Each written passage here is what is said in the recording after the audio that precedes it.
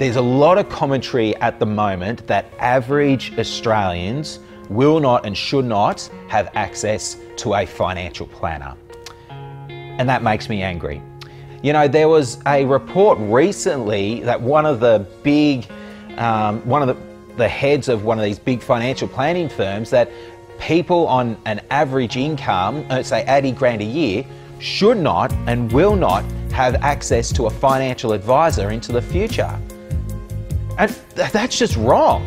That's just absolutely wrong.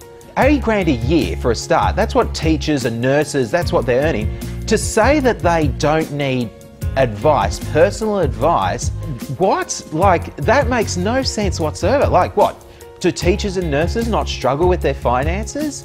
Do teachers and nurses can read a book or listen to a podcast and be just like, oh, right, fantastic, I've got my finances completely sorted out? No, like, you look at any social media groups or just talk to these groups and you realize, no, hang on, this is the exact group that needs personalized financial advice. They need someone to cut through all the noise and tell them step by step what they should be doing. It's not something that's in our education system, how to master your money and how to budget and how to build wealth. It's those ones that if things go wrong, whether it be an injury, workplace injury, nurses back, teachers getting stressed, whatever it might be, they're the ones that don't have adequate plan Bs in place, which makes things even worse. As you can probably hear from my voice, I'm both angry about that people are just writing off this complete segment, it's hardworking Australians saying they don't need access to financial advice, you know?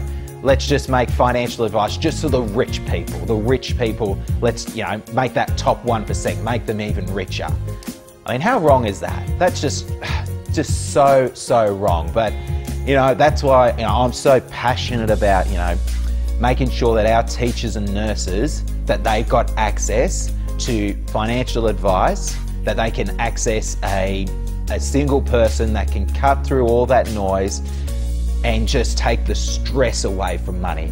And that teachers and nurses, they've got the opportunity to build wealth for themselves, build wealth for their families, and build wealth for the community around them.